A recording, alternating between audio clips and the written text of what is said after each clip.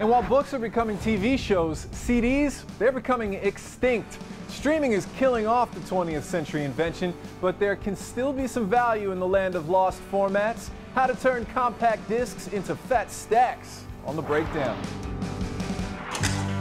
If making money is music to your ears, those old CDs could play you some sweet songs. With downloads and streaming, the CD era might be dead, but that doesn't mean some CDs aren't still valuable. Mike Esposito, owner of the In Groove record store, shows us why CDs made during the 1980s could be worth money. First, look for early Target CDs. Early CDs are called Target CDs, and that nickname comes from the fact that they have a target design on the front of the CD. So it's a bullseye, basically. Kind of looks like, yeah, a shooting target. These early CDs were only made in West Germany and Japan at the time. And what makes this so valuable? CDs weren't mass produced yet, so there was a lot fewer of them. So these were still relatively rare, and they're pretty heavily collected. So how valuable would say this CD be? You know, that particular CD is probably $15, but some targets reach over $1,000.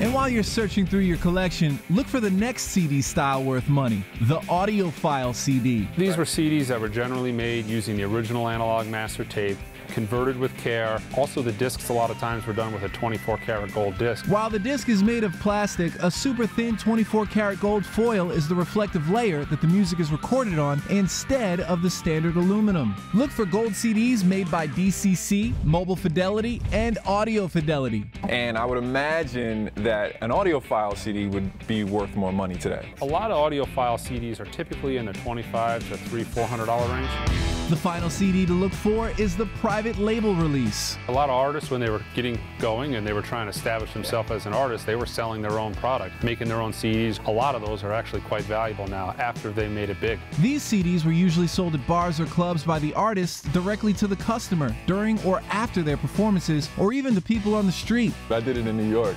Hey man, it's $5, bro. I'm gonna be a star, man. Come on.